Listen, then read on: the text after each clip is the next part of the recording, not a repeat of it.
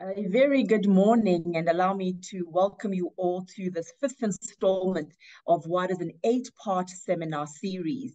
Today, our focus will be on the importance and impact of policies to industrialize Africa to bring about economic as well as social transformation. My name is Nyiko Khoza, and I am with the African Union Development Agency. And for those of you who are joining us for the first time, a very warm welcome. And as mentioned, this is the 5th edition of an 8-part series where each session has been designed to focus on a specific development area. Ultimately, the outcomes of all of these discussions will serve as an input into a think tank inception conference on Africa's integrated development prospects. The conference will be held later this year in Ethiopia, Addis Ababa, from the 4th to the 6th of October, more precisely. Colleagues and ladies and gentlemen, the AUDA-NEPAD Africa Policy Bridge Tank Program, together with the African Futures and Innovation Program at the Institute for Security Studies, are jointly hosting the seminar. Will be presented, followed by an expert-led dialogue and discussion on industrialization as a critical pathway, offering the potential to drive economic development and improve the livelihoods of the people of Africa. I'm absolutely looking forward to our session this morning, and our presenter will be Mr. Khoza, who is currently a senior researcher in the African Futures and Innovation Program. He recently served as lead author on ISA studies on the long-term development prospects of the DRC, the Horn of Africa, Nigeria, as well as Malawi. Khoza has published on various issues relating to foreign direct investment in Africa, and he also holds a PhD in economics. This morning, we also have 3 respondents whom I will ask just to switch on their cameras and give us a virtual wave. We've got Fernanda Cantu, who is the Chief Statistician of the United Nations Industrial Development Organization. Welcome, Fernanda, if you can give us a wave there. We also have Edward Brown, who is a Senior Director for Research and Policy Engagements at the African Center for Economic Transformation. He's giving us a wave as well. Good morning and welcome to you, sir. We are also joined by Blaise Bayou, who is a tech and public policy researcher as well. So give us a wave as well, Blaise, if you will. Gentlemen, looking forward to your insights as well as the discussion. And to all our participants online, let me encourage you to utilize the Q&A function. If you have any comments, insights, or questions, please feel free to post them and we will address them once we've had our presentation and we've heard from our respondents as well. So without any further ado, Khoza, I'm going to hand over the virtual floor to you, sir. Thank you very much. Thank you very much, Nyiko, for the introduction. And again, welcome to the workshop on this important issue for Africa, manufacturing. My presentation, we have 2 main parts. The first part is to briefly present the current state of industrialization in Africa, and also show you how an industrialization push in Africa can affect the continent development prospect. My presentation will be done through our website. So you can see here. Our website, the African Future Innovation Program, our website, we contain a lot of information. Yeah, from this website, you can have an analysis on the development prospect of all African countries. Here, you click on any country and you can see our analysis on the development prospect of their country to 2043, the end of the third 10-year implementation of the African Union Agenda 2063. You can go to any regional economic community or income groups. We have also a thematic report, as we can see, demographic, agriculture, health, education, and manufacturing that we'll be talking about today. And for those who are joining us for the first time, we have already had a workshop on demographic, agriculture, education, and health. And after this, we also have workshop on financial flow, large infrastructure, and governance. And we have so interesting blogs on our website that keep you informed about latest socio-economic development in Africa. So today, my presentation, as I said, will be on the manufacturing.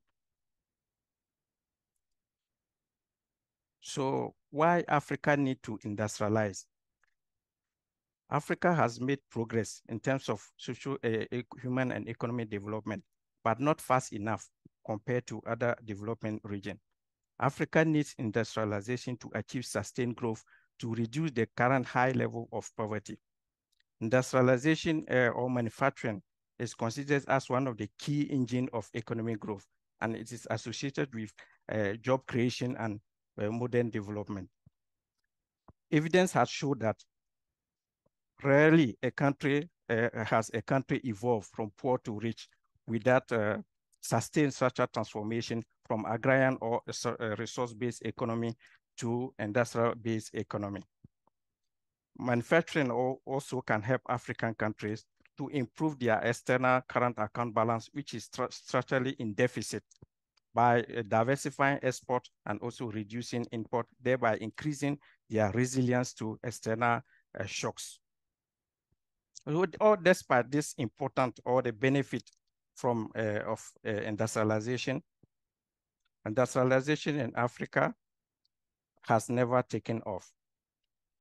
Africa's experience with industrialization has been very disappointing. As we can see,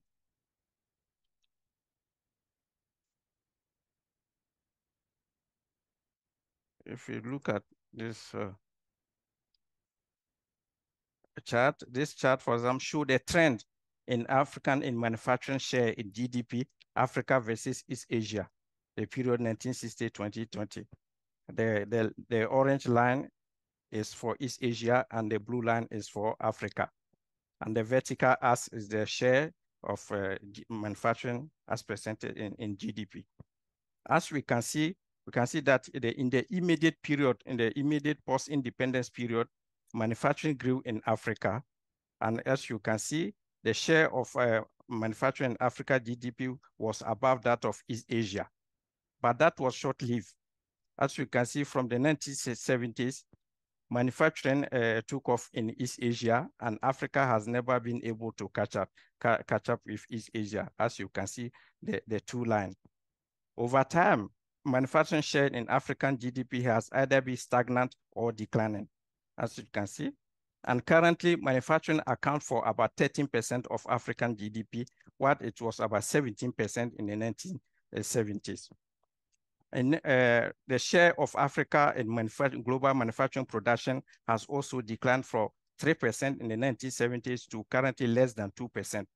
And manufacturing production in Africa has been heavily in low technology, such as food, textile, footwear, tobacco, among others. Only few countries have developed some capabilities in producing durable or capital goods, countries such as South Africa. But why Africa manufacturing has not been able to take off? Many factors can be explained that.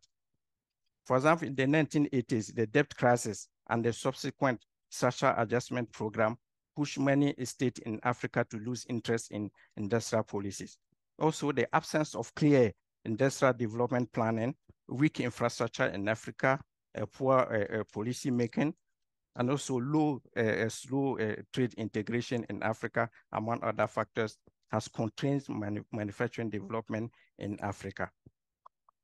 And the decline in manufacturing share in Africa's GDP has given way to a notion that Africa is experiencing a premature deindustrialization, because the continent is deindustrializing at a very low level of income.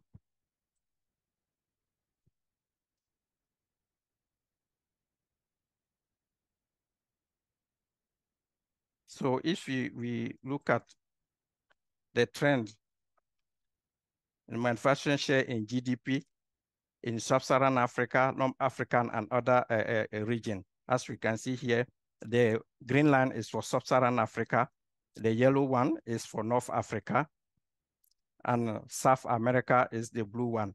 As you can see, deindustrialization is evident in sub-Saharan Africa, North Africa, and also in South America. But as if you look at the green line, you see that manufacturing recently has been in sub-Saharan Africa. It has the lowest manufacturing compared to other developing region. By African standard, North Africa is the most industrialized region in Africa, with manufacturing accounting for about 18% of GDP, what is less than 12% in sub-Saharan Africa. While deindustrialization is expected in high-income economies because of the classic pattern of structural transformation, country moving from agriculture to manufacturing and at the later stage of development to service sector. Deindustrialization in low-income countries is alarming because this country will miss out the opportunity to grow rich by bringing their workers from farming to well-paid factory jobs. For example, if we look at also at the composition of African economies, here we use 6 sectors like agriculture, energy, ICT, materials, service, and manufacturing. And the dark blue is the share of service in African countries' GDP. And the yellow one is agriculture, and the orange is the share of manufacturing. Countries are ranked according to the share of manufacturing in GDP. As we can see, most of African countries' economies are dominated by the service sector and the agriculture. Manufacturing in African economies, for example, the share of manufacturing in African economy GDP range from about 25% for Eswatini and Algeria to only 2% in Sierra Leone. And for many African countries, as I said earlier, the share of manufacturing in GDP has been declining.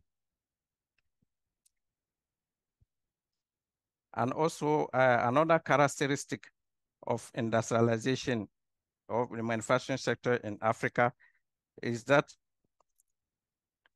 the jobs are not being created at pace that match the expanding of labor force in Africa. If you look at this chart that shows manufacturing share in percentage in total employment in African countries, here we have selected countries where data is available, and this is the latest data available that we have. When we look at this chart, we can see that manufacturing share in total employment in Africa is very low. It, for example, range from about 16% in Mauritius to only 2% in Mozambique. In Mozambique, manufacturing sector account for only 2% of total employment, which is very low. And for some, in some African countries, such as South Africa and others, the share of manufacturing sector in total employment has even been declining. And some studies have shown that the poor performance of African manufacturing sector in job creation is that the large firms, most of the large manufacturing firms in Africa use capital-intensive mode of production. While the firms are using a capital-intensive mode of production, while labor is abundant in Africa. The explanation is that those firms are competing with well-established producers on the global market that are investing in labor-saving technology. So this is one of the reasons that these firms are using also capital-intensive mode of production to keep up in competition, to also increase their competitiveness. This is one of the reasons. But if this trend continue, like this poor performance in employment, it means that it will be difficult for Africa to use industrialization to absorb its growing labor force. But this is only the direct employment created by the manufacturing sector. And we all know the strong linkage between manufacturing sector and other sectors, service and agriculture, which means that manufacturing growth in Africa can boost indirect employment in other sectors. For example, if the agro industry, for example, agro processing is capital intensive, but it also increases job creation in the smallholder farming, which is labor intensive. So manufacturing can still help Africa to create more jobs and reduce poverty on the continent. So from our side, we ask a question, because Africa, the hope in industrialization in Africa is very high. Many factors now show that Africa, there's hope, there's room for improvement in manufacturing in Africa. So for our side, we asked the question, what could be the impact of manufacturing push on Africans' development prospect? So to answer this question, we developed a scenario, or we conducted a policy simulation exercise to see the impact. So to do that, we rely on a modeling and forecasting tool called the International Future Model, developed by the Pardee Center for International Future at the University of Denver. It's a model that is widely used in academic literature and also for policy analysis in Africa. And here we can see this chart shows the conceptualization of our scenario. So what we did based on what the model can do and what it cannot do, as we know, all the models have their strengths and limitations. So here what we did, we improved government the regulation of business by improving business environment in African countries, which is one of the key factors constraining manufacturing growth on the continent. We increased investment in manufacturing sector, also increased private and public investment in research development, and increased government revenue to increase government ability to support its industrialization policy. Also, usually, manufacturing growth at the early stage of manufacturing growth can be associated with income inequality, which is known in the literature as Kuznets curve or Kuznets tension. So to mitigate this effect, also we associate industrialization policy with social government by increasing government social spending. And to also, we improve labor force participation as a proxy for manufacturing, labor-intensive manufacturing. And if all things do go together, we expect a larger and more productive economy, African economies. And so what can be the simulation, the forecasting horizon, as I said, is but for 2043, the end of the third 10-year implementation of the Agenda 2063 of African Union. So the intervention here in the model have not been done randomly. We use a benchmarking process. We use the progress made by other countries or other regions as benchmark to do the modeling. And here we can see the impact on Africa's GDP. The materialization of the manufacturing scenario, for example, could increase growth in Africa, increase the size of Africa's economy. Here we have Africa GDP, the current path, which is business as usual scenario, in dark blue, and the size of African economy in the manufacturing scenario. On the current path, or in the business as usual, the size of African economy is estimated to be about 8.5 trillion, 2017 US constant US dollar.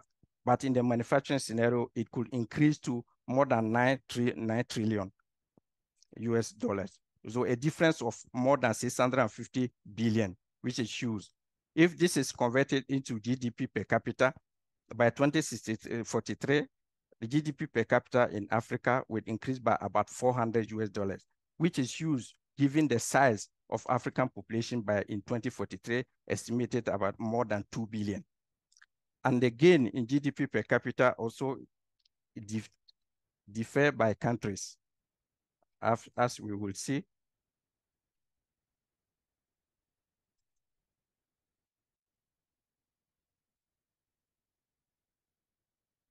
Here, this graph shows the difference in GDP per capita in the manufacturing scenario and the current path. So the positive figure here shows that the country again in terms of GDP per capita if the manufacturing scenario is materialized. So we see that all African countries are gaining in manufacturing push. It means that if we push on manufacturing in Africa, all African countries can improve the living standard of their population if we use a GDP per capita as an indication of a living standard of the population.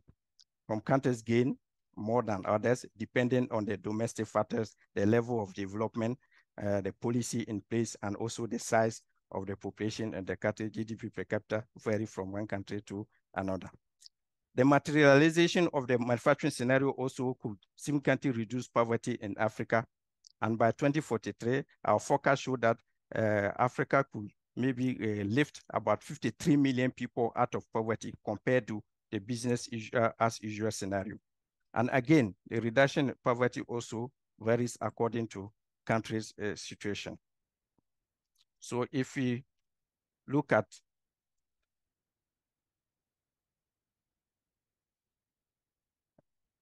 this chart, we show the percentage point reduction in poverty rate, $1.90, current path, different current path and scenario. We see that poverty decline in all African countries. And for example, Malawi has 8.1 percentage point reduction in poverty rate compared to the business as usual scenario. All the country gain. And when you look at the left-hand side of the graph, poverty percentage point reduction in poverty is small because these countries, usually North African countries, have very, very low levels of poverty at $1.90. That's why here we don't see a significant reduction in terms of percentage point reduction. But if you look at the absolute number of people left out of poverty, you see that Nigeria and DRC, all countries gain more in terms of poverty reduction. So to summarize, I can say if manufacturing Africa is able to push on manufacturing, it could significantly improve the development prospect, could significantly improve the development outcome on the continent. Or I can say manufacturing will be central to Africa's ability to achieve the Agenda 2063. So what could be the policy recommendation from this study? Again, we have talked about many policies in the report, and I'm going to mention some of them for the sake of time. So see, Africa, what we suggest here that Africa government should have constructive relationship with the state and the private sector, which would encourage private investment. Robust private sector is very important for innovation and technological development. And also there's a need to improve business resource environment in Africa, which will help to attract foreign direct investment. Foreign direct investment, especially manufacturing FDI, are very important to help Africa advance its manufacturing and also sophisticate its export. Africa needs to invest in infrastructure, especially electricity and transportation. Electricity cost, for example, is more 3 times higher in Africa than in South Asia. And today, electricity consumption per capita in sub-Saharan Africa is lower than it was 30 years ago. Countries need to improve macroeconomic stability. For example, stable exchange rate, stable inflation, and other indicators to boost investors' confidence. There's also need to accelerate the implementation of the African Continental Free Trade to help firms overcome the constraint of the narrow domestic market and generate economies of scale. Africa needs also to leverage its comparative advantage in agribusiness, solid mineral and metal. For example, Africa possesses these critical minerals that are required for green transition. And the continent needs to leverage this to advance its manufacturing. And some countries are already doing well, taking measures. Countries like Ghana, Zimbabwe, and Namibia have banned export of these critical minerals, saying that those who need that minerals need to come to Africa for local processing. Those are very important steps that other countries need to follow. Africa also needs to develop the skills. So there should be a close collaboration between the government, the private sector, and the educational institution to address the mismatch between the graduate skills and the need of the labor market. And they need also to develop a continental financing platform that supports industrialization. Africa needs to enhance domestic revenue mobilization, which is very important to support industrialization policy and invest in research development to advance industrialization in Africa. Most of this policy recommendation are known by African policymakers, but the problem in Africa is the implementation. We spend a lot of money by drafting development planning, but the devil lies in the implementation. So I will end my presentation by saying that good policy making starts with implementation. Thank you for your attention.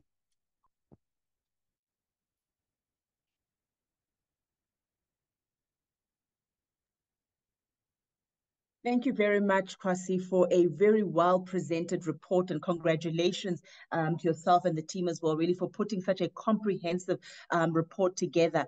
And at the very beginning, you made the case, and I think all of us would agree, that Africa definitely needs to industrialize. And when we talk about industrialization in Africa, we can't talk about it in the absence of manufacturing, which was a very big focus as well of your presentation. So thank you so much for taking us through that, and as well as what the positive impacts would be if we really are to make positive strides and inroads when it comes to manufacturing in terms of GDP, impact on poverty, and the like.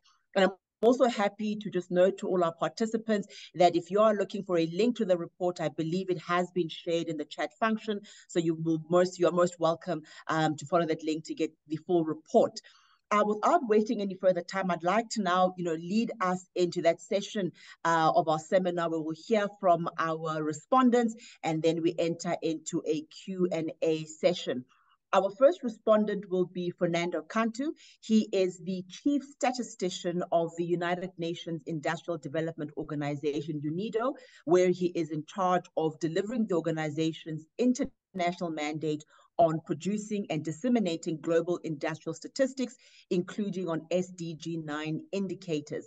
Prior to that, he worked as a statistician and economist at different UN agencies, as well as other international organizations and academia.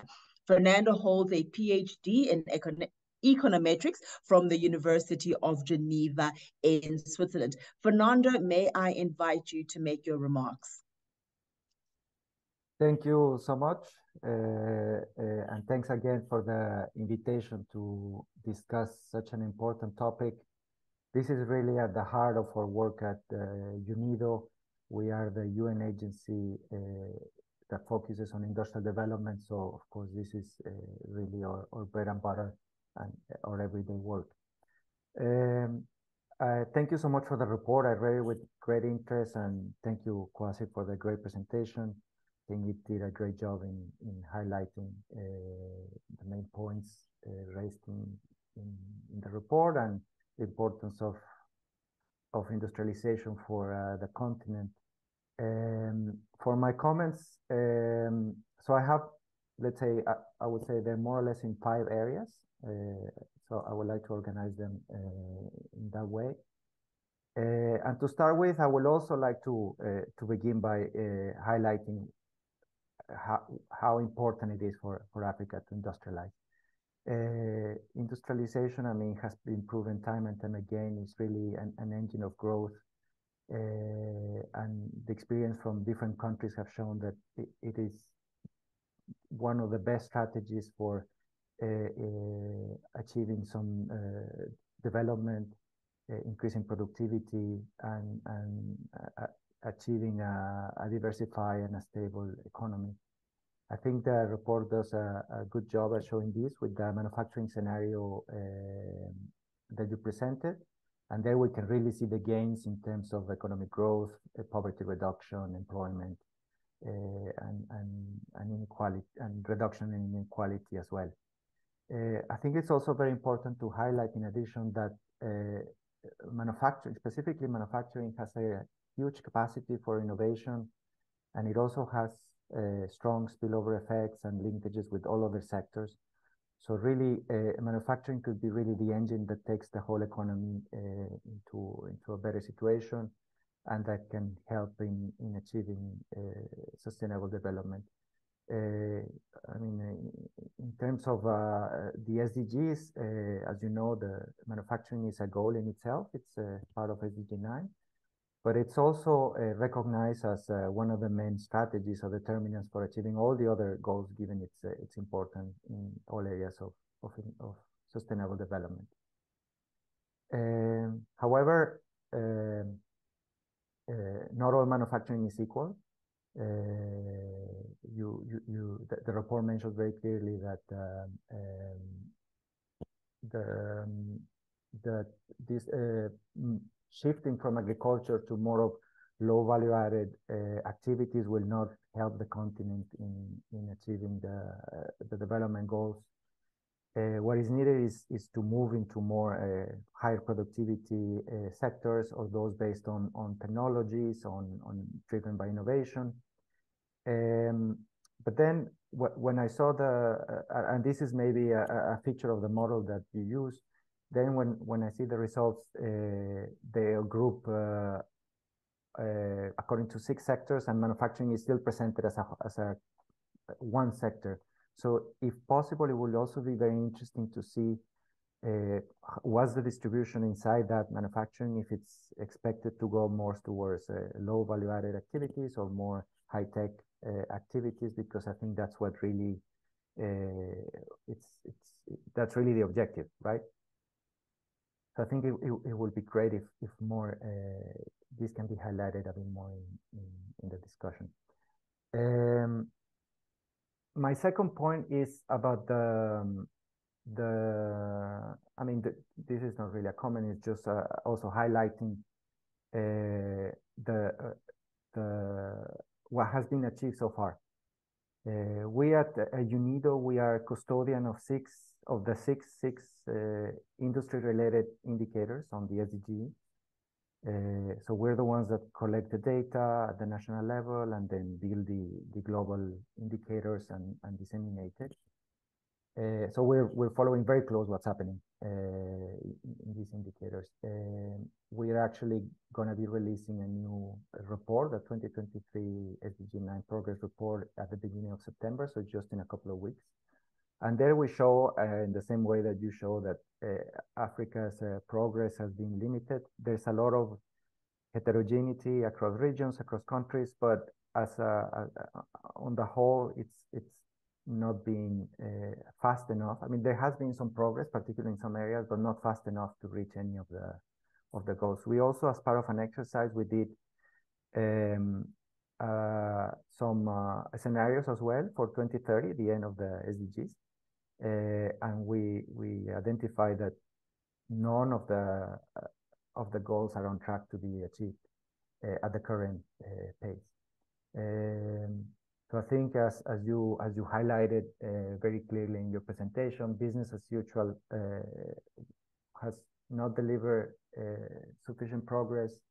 And if we really want to move ahead in structural transformation, in sustainable industrialization, really it's very, very important to accelerate progress. And this brings me to my third topic, which is the importance of industrial policies. So industrialization will not happen by itself, right? I think it's quite the opposite. If we leave the current kind of globalization trends and market forces to continue, Africa will continue to be specialized in resource-based activities, in low value-added activities that will not help to achieve sustained growth. So I think it's very important to implement proactive policies. I think industrial policy there was some sort of disillusionment against industrial policies over the last weekend, but after COVID and after the recent crisis, I think these are very much back on the agenda.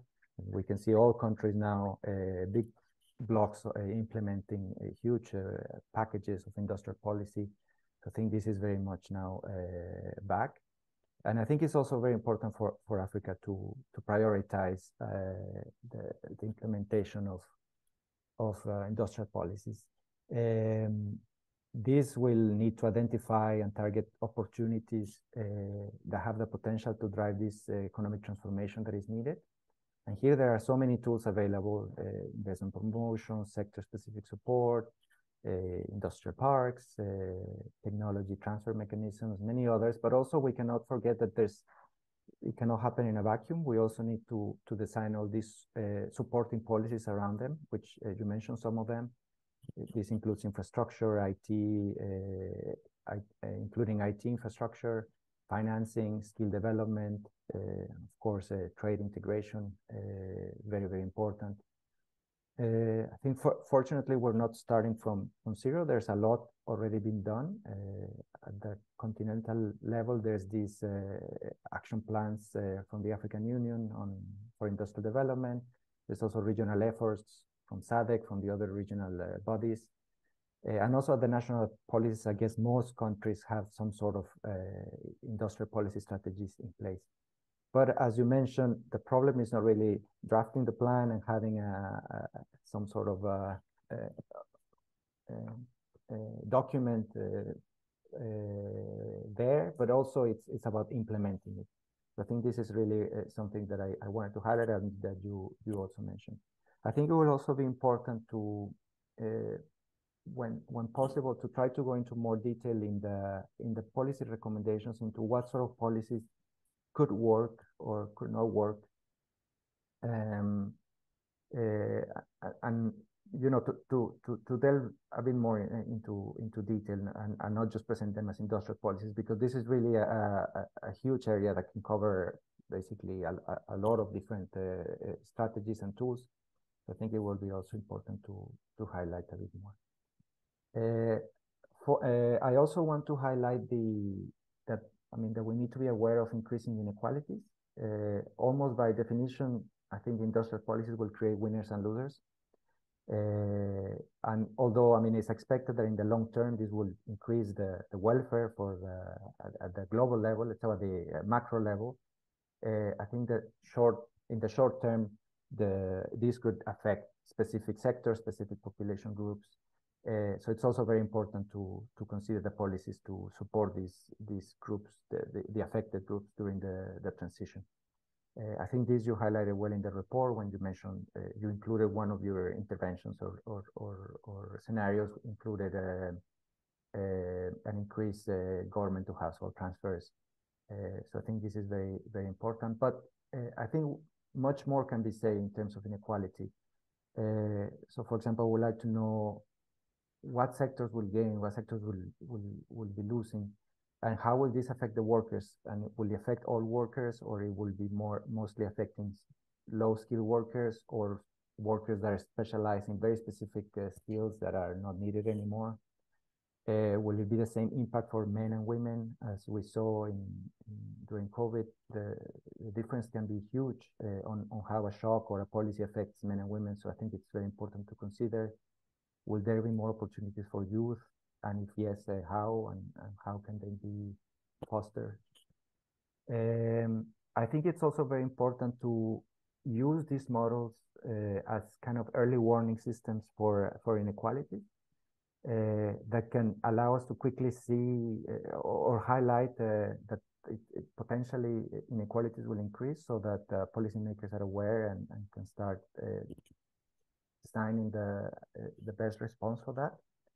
Just for example, when you saw this manufacturing scenario, when you show it in terms of the impacts on the economy or poverty, we saw that two countries that start from fairly similar starting points end up at very different points, right? Some of them gain a lot from in this scenario, while some of them do not. So it will be important to know why this is happening. If this is just a feature of the model, or if this is based on some of the on a trend that is really expected, so we can then of course respond to it. And then finally, my last point is that I think at this stage there should not be any discussion on industrial development that doesn't consider environmental sustainability. Policies that only focus on economic growth will fail sooner or later, weighted down by the impacts on the environment. We know that industrial activity can be very damaging for the environment, but also it could be part of the solution by creating the goods, the materials that will help in the energy transition, on increasing efficiencies. So that there is a huge interest now in green industry, and I think this is something that also needs to be highlighted in the report, that there's also not, as I mentioned before, not all manufacturing is equal, so it will be very important to also consider this point. So I think this is it. I mean, these are my comments. I'm a statistician, but on purpose I didn't mention anything on the models, on the forecasting. This we can discuss separately. But congratulations on the great work, and thanks again for the invitation. Wonderful, fantastic. Thank you so much, Fernando, for really giving us really, I would say, detailed and really specific insights on the various areas that were presented this morning and others that are found in the report, and also pointing out other areas, of course, that might require further reflection, as the team considers and continues this work. And Khoza, perhaps before we start the Q&A, I'll give you about a minute or two, just maybe begin to reflect on some of the comments that are coming out from our discussants. So thank you very much once again, Fernando. Ladies and gentlemen, we will now move on to our second respondent, that is Edward Brown. And Edward Brown is a Senior Director, Research and Policy Engagements at ASSET, which is the African Center for Economic Transformation. Edward has over 35 years of experience in international development as well as public policy, half of which was spent at the World Bank. He has worked extensively in Africa, Eastern Europe, as well as Central Asia. And currently, Edward manages a team of ASSET in-house senior policy advisors, researchers, and economists, drawing on a worldwide pool of expertise to assist African policymakers to respond to specific challenges as well as opportunities. Furthermore, he holds a PhD and an MA in Development Economics and Demography from the University of Pennsylvania. Edward, welcome once again. Let me hand over the virtual floor for your reflections. Thank you so much, Nyiko. Is it Nyiko, right? Yeah, sorry. Yeah, thanks for inviting me, and it's a pleasure to be with all of you this morning. I think just following on Fernando's observations, I just wanted to say that this has been a very well-researched topic. It's a very topical topic in itself, and to congratulate IFS for the work well done. I think you've touched on many of the, or at least most of the key issues and drivers of industrial policy and manufacturing in Africa. And I would like to just commend you for having done a very good work. And particularly the model, the scenarios that you set also reinforces the growing, the growing concern that African countries are de-industrializing, but there's a need for industrialization and manufacturing. And I think at the moment, there's clearly a convergence, as opposed to in the past, which was talking about just the de-industrialization and the shift to low service sectors. At the moment, I think there is incontrovertible evidence to suggest that if countries were deliberate, they were intentional in addressing their industrial policies and targeting the right levers of demand creation, African countries can begin to industrialize, and manufacturing can be a key driver. And you've talked about the spillover effects. There's no doubt about that. There's a spillover effect in manufacturing. But what we're seeing from the analytical work that we're doing is that when you're talking about structural transformation, two elements come to mind. One is within sector productivity, and the second is across sector productivity. And in fact, the evidence suggests today, and we'll be releasing the report, which is the African Transformation Index, in the next couple of months. So it suggests that for most African countries, what seems to have happened, even with low productivity, is that within sector productivity is driving growth. And between sectors is very marginal. And this is reflective of the fact that manufacturing is not growing, as you rightly said. I think that issue is there. So the need to really drive manufacturing in order to create the structural transformation that we're talking about is very important. The one point I wanted to make, I like very much the 10-point recommendation that has been, in the report. And I'd just like to dwell a bit on a few of them. But first, as everyone is saying, manufacturing and industrialization is not going to happen on its own. The market forces are going to, there are so much market failures that the role of the state is critical. And I like the idea of the activist government, which you're mentioning. It has to be intentional. The state has to be entrepreneurial. And I wanted to just look at 2 or 3 areas which you highlighted, and to sort of, deep dive a little bit into it. I think one is the issue of the macro fiscal framework. Yes, you need a stable macro fiscal environment, But we all know that this is a very, very tall order. And countries today are at a stage, in fact, in their economic transformation, where the macro conditions are extremely distortionary. Currently, governments are very hard strapped for debt increases and so on. But that does not prevent governments from still focusing on industrial policy. And in as much as most countries are going for the IMF relief, there's also the need to begin to look much more strategically at how you really create the demand, the supply response for industrialization in the countries. And I think from that perspective, heterodox macro policies are going to be important. In other words, even in the ecosystem of macro fiscal distortions, you could still target certain fiscal tools to ensure that you can continue to leverage private sector development in ways that would make the industry much more competitive and sustainable. And from that perspective, I think a lot of countries here, we're talking about the role of national development banks, or the DFIs. There are DFIs of the North, but also the DFIs in the South. And some studies have been undertaken where most of these DFIs are just a shadow of their real policy directions. So there's a need to look at that, because DFIs can help to de-risk financing in ways that would allow small and medium-sized enterprises to become much more investment ready. The other dimension I wanted to talk about is the whole issue of technological transfer. When you look at the transformation trajectory of African economies, technological input, as Kwasi mentioned, was very minimal. It requires a deliberate support.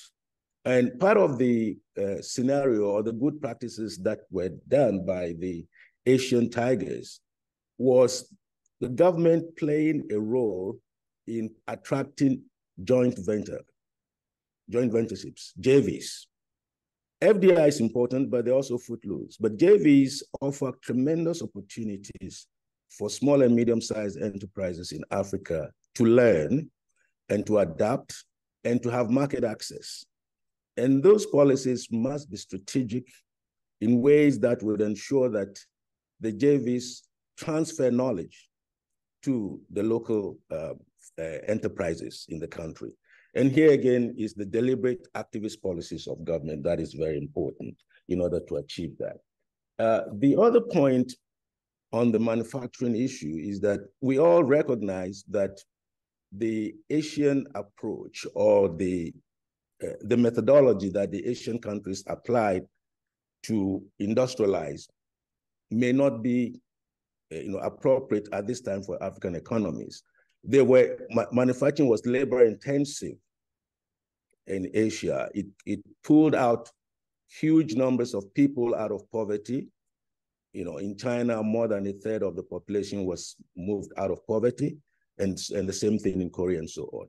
But what we're seeing in manufacturing, in the advent of the fourth industrial revolution and the need to be competitive globally, is that even as African countries continue to push and drive for manufacturing as one of the key drivers because of the spillover effects, we have to recognize that the employment creation potential may not be anywhere near what the Asian countries achieved.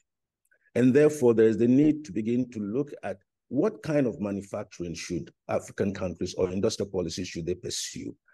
They should be pursuing industrial policies that are equally looking at how job creation can be enhanced, where there's job destruction from digitalization and other things.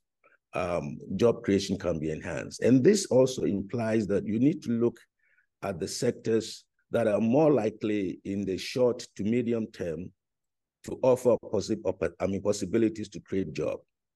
We know that today Africa has one of the largest workforce, but most of the workforce is poorly skilled. They are not skilled in the areas where the demand is being created. So industrial policies must be deliberate in this respect. And I just wanted to make that point I don't think that was adequately emphasized in the report, because the whole issue of employment, when we're talking about manufacturing as a driver of structural transformation, yes, but structural transformation means what? It means increase in livelihoods. It means inclusiveness, improving well-being of the population. And that means creating jobs for people. So that particular element of it is still the big elephant in the room. And how we address that is going to be very important. And I think part of the solution also lies in what the African Union has been pushing, that is the AFCFTA, the whole issue of regional collaboration and integration, which would allow regional value chains to be created. And therefore, labor can move to where the demand is greatest, given the nature of the economies. There are varieties of opportunities across the continent in many, many areas where resource endowments are different, and where the opportunities to really create partnerships and grow the regional value chains is going to be very, very important. So I think that is one of the critical things we need to look at, and that even on the national industrial policies must also have a regional perspective, because many of these firms we're talking about are going to be small to the extent that they cannot compete in the regional markets. And we know even now that the little intra-African trade that is occurring, almost half of it is in processed or high value added or value added products, as opposed to only just about 14% of the production, African exports, intercontinental exports, only 14% are processed or value-added products. Most of them are commodities, primary products, and so on. So there is an inherent benefit in really trying to push into African trade, because it's going to ensure and force countries to continue to increase value addition in their economy, to diversify their products, to be resilient. And one of the things that we're observing in the report that is coming out soon is that African economies are not diversifying to the extent that they are prone to basically shocks, external shocks that comes, and they are not able to be resilient enough to cushion these shocks and to be able to recover quickly. So there are issues relating to diversification, which is important in industrial policy. The export competitiveness is not just because you want to export, but you want to pitch yourself against the best so that you are competitive and you are sustainable. But even more important is how governments can support improvements in productivity and technological upgrading. If governments begin to focus on these dimensions of industrial policies, and particularly looking at how the economies can be better integrated into the regional and continental markets, we stand a very good chance of achieving the objective of manufacturing being a driver of structural transformation in Africa. So I'll stop here for the moment, and maybe we can, at question and answer period, I'll be available to contribute.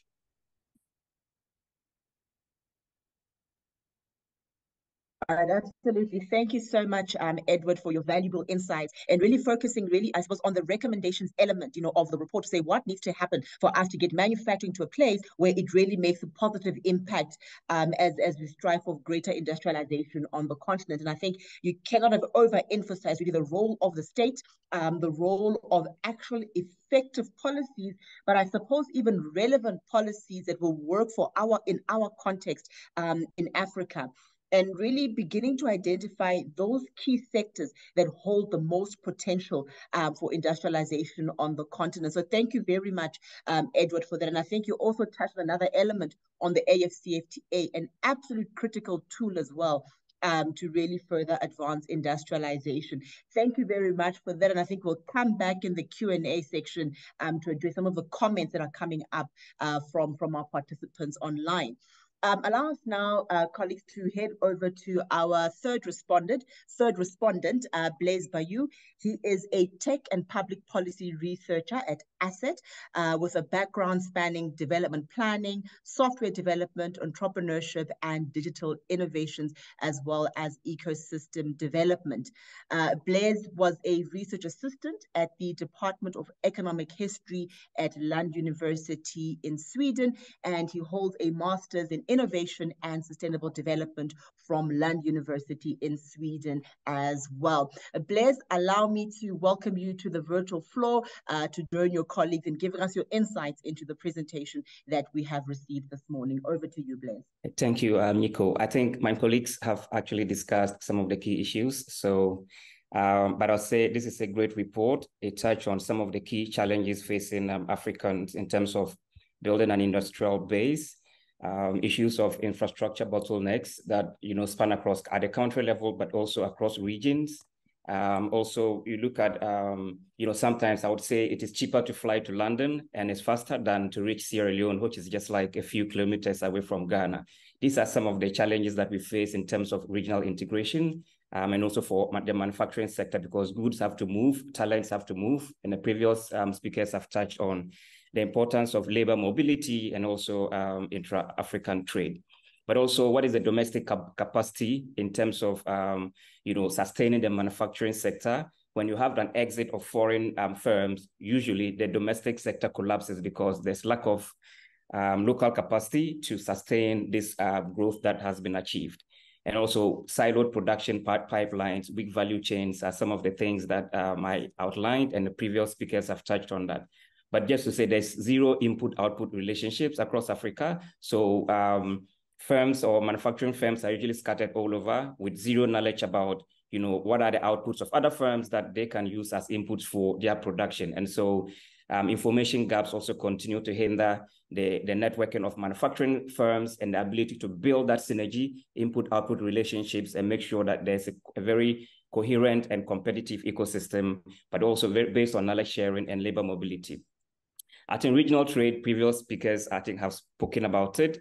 But I would want to say that if you look at Africa, African consumers typically have a low purchasing power, an average of about $5 a day compared to $6 a day in India. Even though these two purchasing power are almost like the same, however, India has a very high manufacturing activity because firms are able to access a harmonized market of about 1.4 billion, whereas African manufacturing firms have to face like smaller and fragmented markets in their countries. And so the cross-border mobility, again, is something that needs to be addressed. And I think the report also touched on that. So, going hard on Africa and making sure that we implement the recommendations and government should implement it is very important. African manufacturing firms need to scale across borders and face different regulatory requirements. And that, also inhibits industrial development policy. I'll then go into looking at a new dimension, which is that we need better data and capacity building of firms across Africa. So investment, manufacturing depends a lot on investment, which sometimes has to do with capital from outside the continent. And so for investors to invest and support local manufacturing firms, they need to better understand the data on opportunities, firm progress, and also what, are the challenges that are likely to come, so that they can model and simulate their investment decisions. And also, what is the capacity of local firms to be able to produce and innovate? And so once investors don't have these decisions, also then they cannot support and partner local firms to grow and expand production across borders. So limited data on opportunities, modeling of development and of bankable projects remains a challenge. So entrepreneurs usually burn out due to low capital supply or inability to access capital, which is like very risky, but also like expensive within the continent. So having the injection of patient capital from across the borders is important. But as I said, for green industrialization, better data is needed, and also the capacity of local firms to manage these funds sustainably is also important. So for green industrialization, which is becoming the critical thing for Africa, we need data to support this process. So the future of Africa manufacturing has to be African-led, And, policies are needed, governments, to create a business and investment environment that will accelerate the investment. And then also building the robust credit lines is important. And so having the private sector to play a significant role, we also need to build their capacity on project design and implementation. So the manufacturing sector, a lot is highly technical and technology driven. And so without a capacity, usually then you can have even governments manage projects halfway and cannot complete it. We've seen situations in Africa where huge sums of money have been invested into projects and then they don't come into fruition. Either they go halfway and there's the limited capacity to expand this, or there wasn't enough data to understand the source of raw materials for these firms. And then, the projects are abandoned, leading to waste of money. So in the future, we are looking at the need for us to leverage on our capacity and building the need for specialized knowledge zones to accompany Africa's industrialization. So we need local and contextual knowledge that is able to drive the growth and empower us to innovate and understand what the linkages are. So research and development from our universities is important. We need to activate the third arm of Africa's research institutions into R&D to support our manufacturing drive. Industry and university relationships are very important, and also firm-to-firm knowledge sharing, which is something that is very key. And if you look at other areas, it's usually based on local networks of firms that support the manufacturing drive within those countries. So we need that if we are to build a very robust manufacturing system. Second, I've also listened to previous speakers about the potential of job creation, and the report did touch on the fact that we may not have the same job creation as it happened in the Asian African countries in terms of Africa. So I see the trend that we are moving towards digital manufacturing, but it could create jobs in other ways because we'll still need the skills of designers. You would need the youth to be do digital printing, to go into areas like data modeling, and that could still create jobs for the manufacturing sector. So I think that the fear of zero job or little job creation can actually be tackled through leveraging the skills of other sectors to come into the manufacturing sector and support them and make them produce faster, more economical, so that they can sell cheaper within the continent. So the question I've asked is, and I was going to ask is that, will technology actually burst Africa's bubble in terms of becoming the future source of labor force? We're looking at automation, robotics, and AI. I think no, we need to just train the other skills that accompany the new form of manufacturing that is technology-led, like digital manufacturing, which I mentioned. Different skills are needed. People who are not really engineers, but can support in the process, to design, to provide other forms of support is important. Even digital marketing are skills that manufacturing firms need to be able to sell their produce and gain access to different markets. So even just look at, if you're a firm in Ghana, surrounded by Francophone countries, a French expert, trained in Ghana could also be a source of employment to support the manufacturing firms in the design of their product labels, in their marketing promotions to the Francophone market. So I see that it's going to be complementary and actually drive growth in other areas in terms of jobs. I'll conclude by saying, what next? I've seen I think the report touched on the textile sector as a low, area, but I think there's the potential. Africa imports a lot in terms of clothing and textiles. And I think if we can also build our competencies in that area, in terms of a sector that, we can harness, build our potential and produce enough of the textiles, that could also help, and also export to other countries. I see a potential to drive a lot of growth within the manufacturing sector to support other areas. I'll say it was a great report, touched on various key areas, and just wanted to add the aspect of data, looking at knowledge flows and networks and how that can support innovation growth, that can support manufacturing and industrial policy within the continent. Thank you.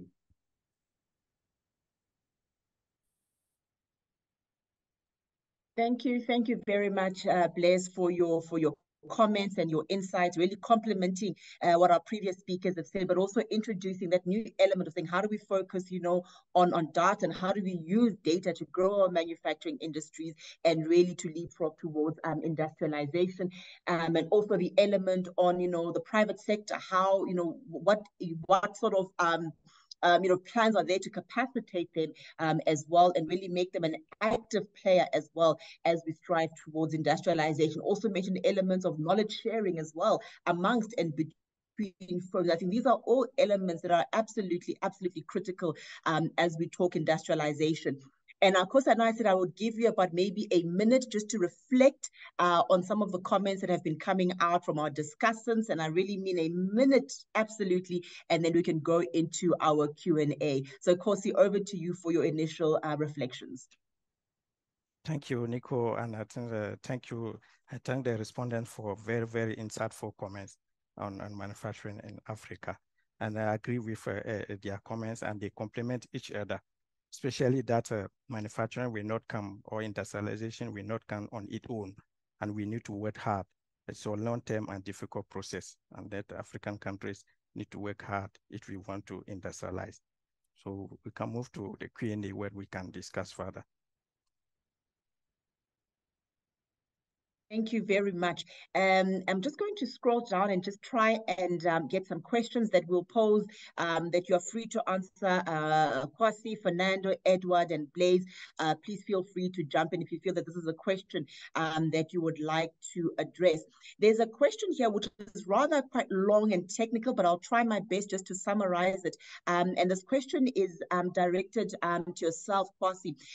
This comes from Frank who really wants to get a better understanding of the GDP numbers that you presented. There was an element where you spoke about an increase from 8.5 trillion USD to 9.1. If perhaps you could just speak us through what those figures actually mean. Is it just specific to manufacturing or GDP as a whole? So perhaps if you can just reflect on, the crafting of those numbers and what those figures actually mean.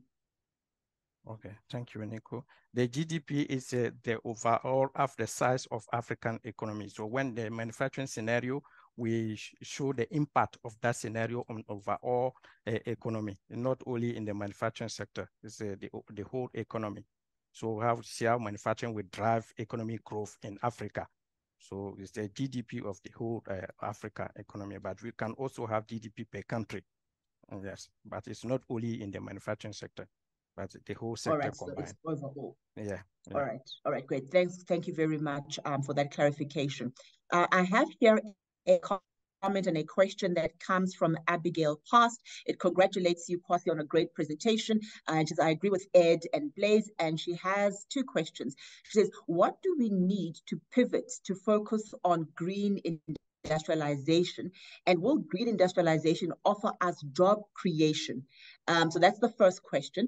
The second question would be, how can think tanks and CSOs support governments to be intentional with weak institutions and lack of transparency? So I'm going to pose it there. So one on the element on green industrialization, but also how think tanks and CSOs can support governments in the area of weak institutions and transparency elements. So I leave this question to yourself, Khoza, and of course all our other respondents as well are welcome to join in.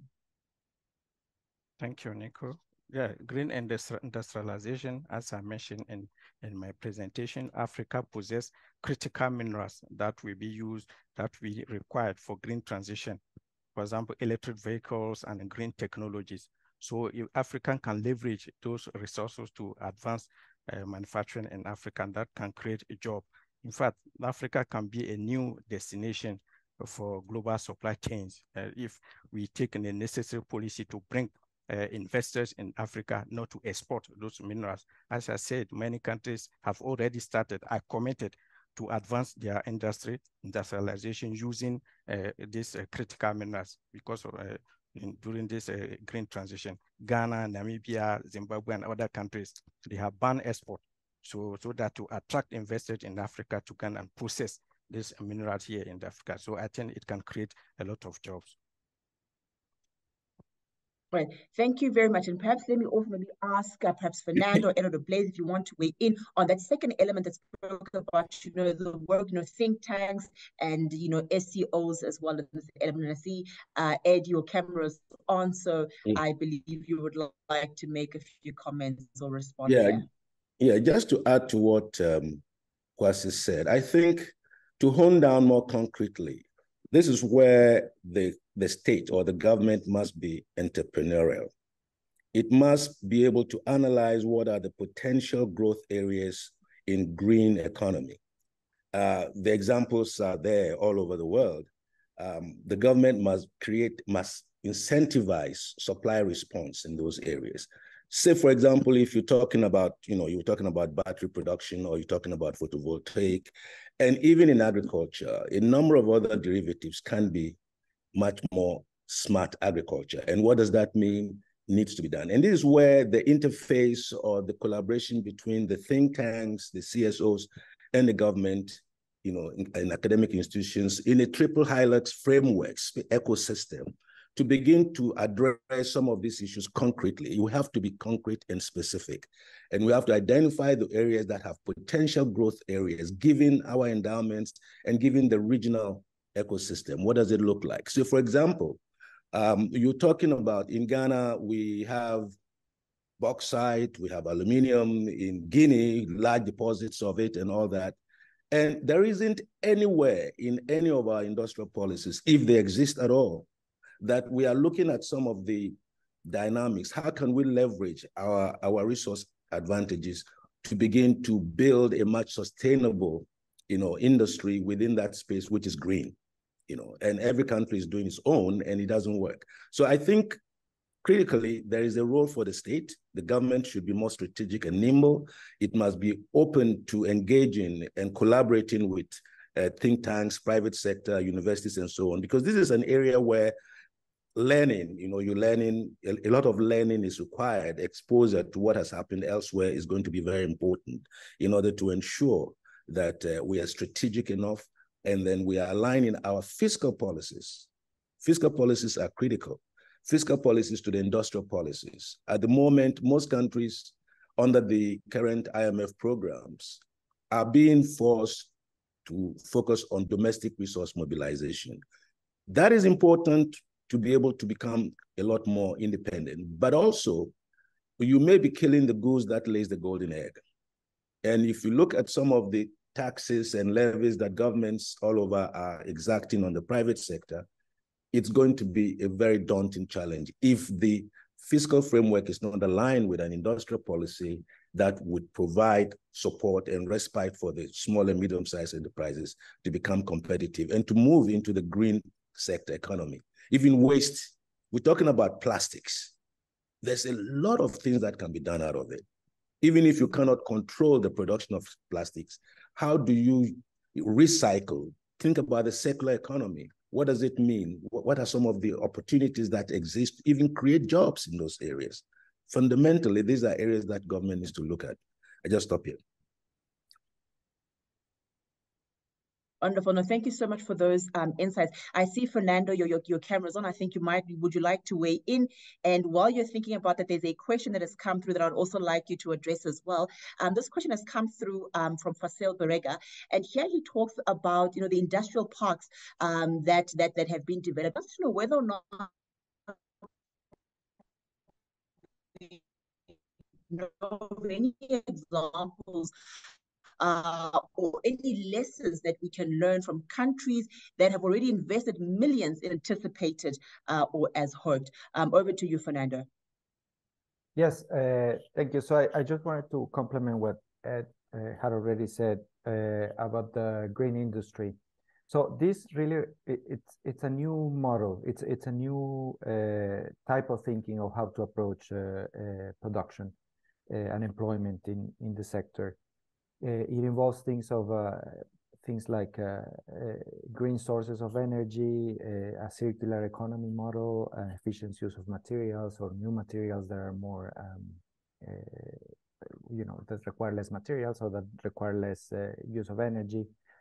And this is really based on innovation, on knowledge, on new technologies, on advanced production processes. So it's while it has huge potentials, it's also, let's say, it has a lot of requirements into what is needed, but it could be also a huge source of new jobs, of new economic opportunities that I think should be prioritized. This will require, of course, building the required skills and the required conditions to foster the kind of enterprise. And as I mentioned, it requires active policy, it requires an active government that implements consciously policies to implement to foster the green economy. So these are just an additional comment I want to bring in this area. Thank you. Thank you so much, Fernando. And perhaps another question that I think any of the other colleagues are welcome to take up is the issue of industrial parks. To what extent really are industrial parks actually attaining the objective for which they've been set out? Are the results that we are seeing actually parallel to what we are expecting of them to contribute to industrialization?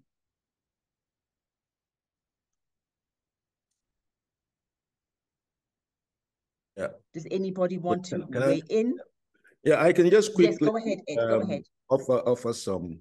Yes, I mean, industrial parks in the last couple of decades have in Africa, it's been fluctuating whether they are really driving industrialization and export competitiveness and all that. And so the jury is still out on it. But notwithstanding, there are good examples that we can find in Mauritius. You can in Ethiopia, they've done a fairly good job in the textile sector and the leather industry and so on. But one of the points that I think a gentleman raised about learning and cross support is that industrial parks, if well defined, can provide, particularly if you look at in Korea, for example, there were clusters specializing in certain products so that there's a learning going on within that space in those parks. So for example, in Ethiopia, you had the textile and the garment industries all co-located in one industrial park. So there is a process of feedback loop, learning and getting things to increase productivity and so on. So industrial parks offer tremendous opportunities for growth and export competitiveness. And I think if government policies are well aligned, particularly on the area of sustainability, looking at some of the risks that can occur because of pollution and so on. If industrial parks can be designed in ways that become more green, even using the waste in the parks as a source of energy and so on. And there are examples of that, but it requires a policy, clear policies and regulations that would allow that to occur. So there's no doubt, in my view, that industrial parks offer tremendous opportunities, but it must be better managed. In some cases, assigning it to the private sector that has a commercial and financial requirements that are robust and therefore can work better, as opposed to governments building their own industrial parks and the whole issues of governance that surrounds it, who gets there, how much tax do you collect and so on, becomes a little bit more messy. So I think there's a middle road here where the private sector can play a good role, where government works with private sector to design this and policies that are focused on how do you increase competitiveness, how do you improve technological upgrading and also productivity in those parks. I stop here. Thank you very much for those. Thank you very much for those insights, Ed. And some of the questions that are coming up, some of them are comments, some of them are questions, which I think some of our respondents actually spoke to even before we go. We entered into the session. But there's one that I would like to raise. This is a question that comes from Dennis, and Dennis asks, how do you see the automation trend in manufacturing sector? Really, as it leads to fewer labor force requirements. So what would that relationship be between, automation, manufacturing, job creation, as well as industrialization? Kwasi, would you like to weigh in on that, or perhaps any of our other respondents?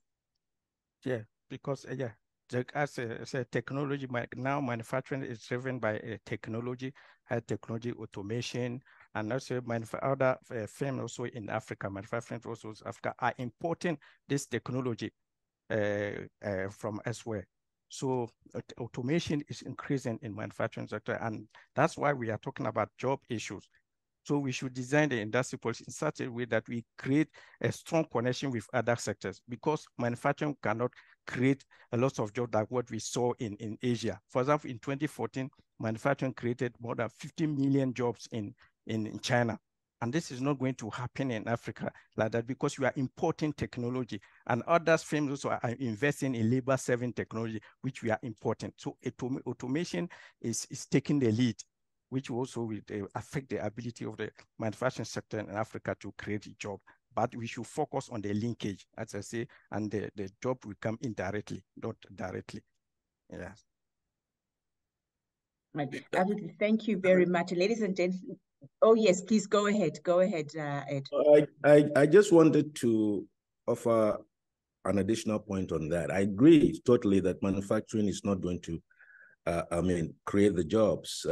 But again, the question is, what sectors are more amenable to job creation? What is the elasticity of demand for jobs in sectors? And there are certain sectors, particularly the light manufacturing.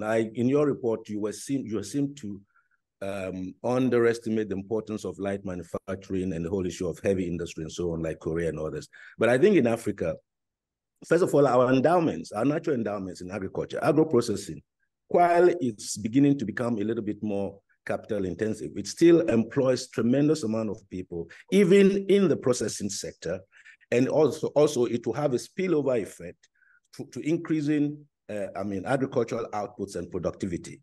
So in those areas, and even within the agro-processing sector, the whole area of logistics, which transportation and all that, if government infrastructure are well defined to reduce the cost, to the firms, and port logistics are more efficient, these things are what the state should do, because they need to focus on those areas where the private sector in and itself would not venture into because of the cost and the public good element of it, which is what the government's supposed to be doing.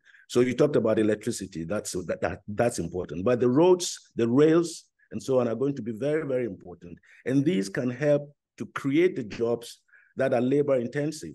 In the short term, of course, there's a window, and the point is, if you want to be competitive globally, then your model of manufacturing may have to align a little bit more with the technological upgrading, which are labor destruction. They are destroying labor, but at the same time, you want to be competitive in that place. And that is why I think the regional intra-Africa trade offers tremendous opportunity for African countries over the next 2 decades, where they can increase their productivity in light manufacturing, processing, value add, and so on, which would create jobs and opportunities for the population, which is still growing. As Jack Silias says, the demographic dividend is not yet there. Africa is still very much at a plateau when it comes to the transition.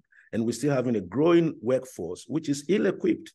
The education system is not aligned to the growing nature of jobs.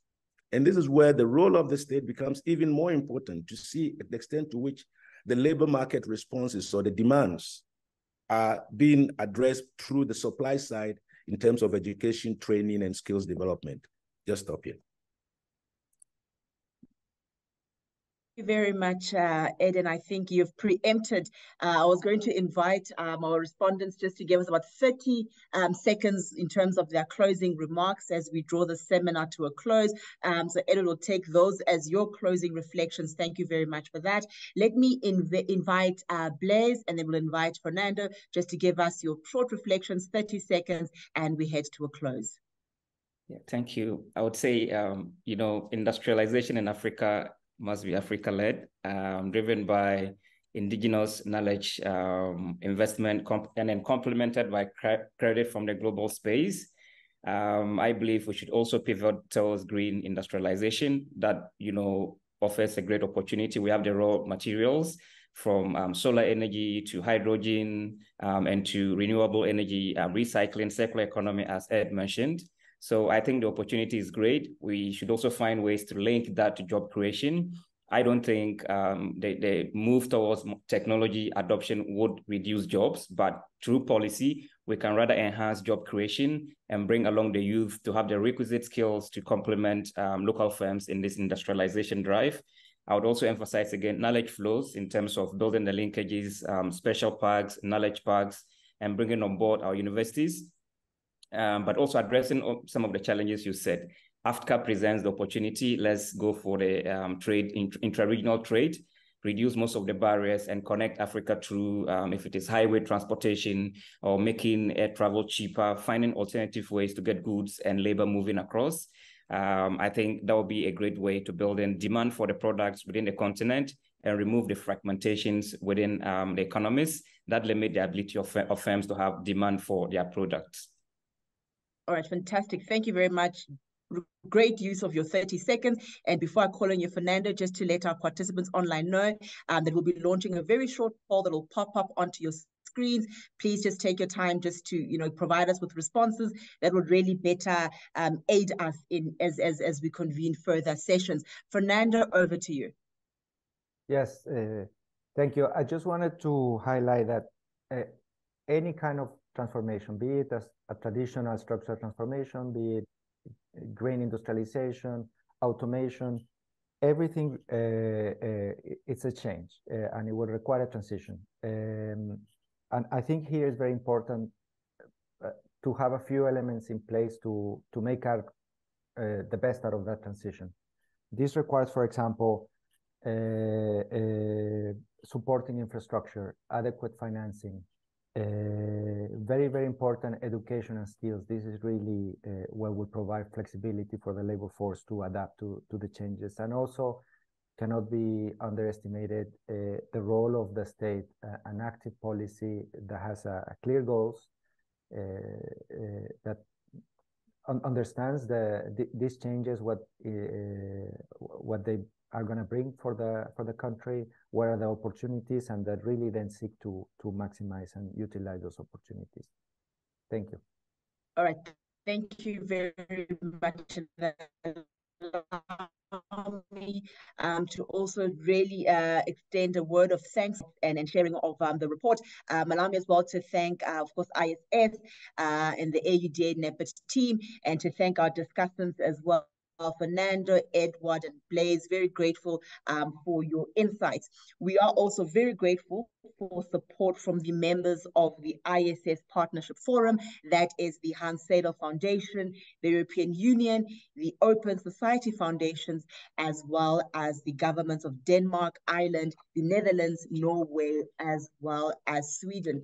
This has been a thoroughly engaging session, and just to thank you as well for indulging us as we took a little bit longer than we already initially scheduled, but thank you very much. I think we had a very jam-packed session this morning. Please do join us for our next seminar titled The Impact of Leapfrogging and Large Infrastructure Build on Africa's Development Potential. Our next seminar is scheduled for next week, Friday, the 25th of August, starting at 11:30 Central African Time. Once again, thank you very much. Thoroughly enjoyed the discussion. And from myself, I will see you again soon. Wishing you all a very great afternoon ahead. Goodbye.